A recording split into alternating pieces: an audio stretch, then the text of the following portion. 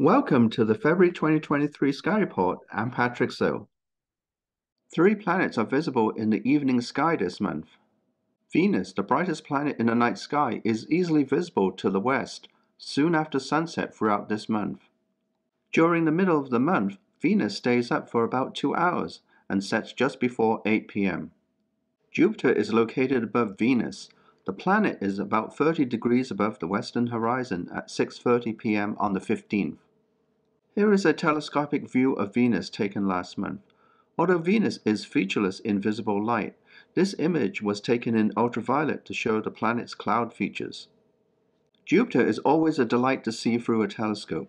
Here we see its many cloud bands in this enhanced view. As we turn our gaze towards the south from Venus and Jupiter, the red planet Mars is nearly overhead in the constellation Taurus the Bull.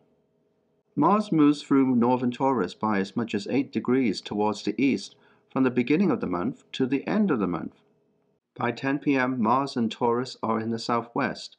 Mars sets just about 2 a.m. Below Mars and Taurus, the mid-winter stars and constellations blaze across the southern sky. The most prominent constellation is Orion the Hunter.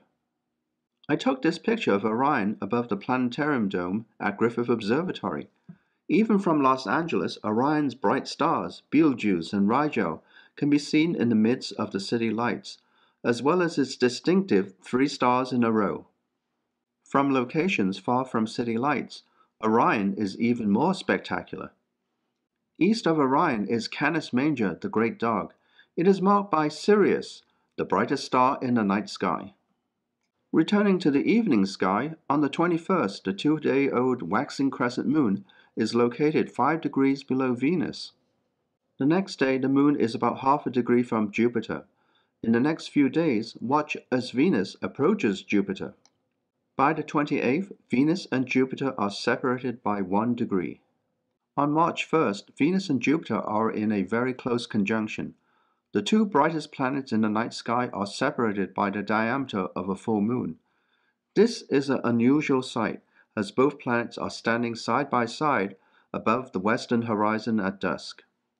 Both planets might be visible in a telescope with a wide field of view.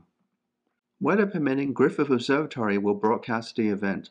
Please check our website for an announcement. Our moon phases this month. Full moon is on the 5th, last quarter is on the 13th, new moon is on the 19th, and first quarter is on the 27th. And that's all for this month's Sky Report. Until next time, cheerio.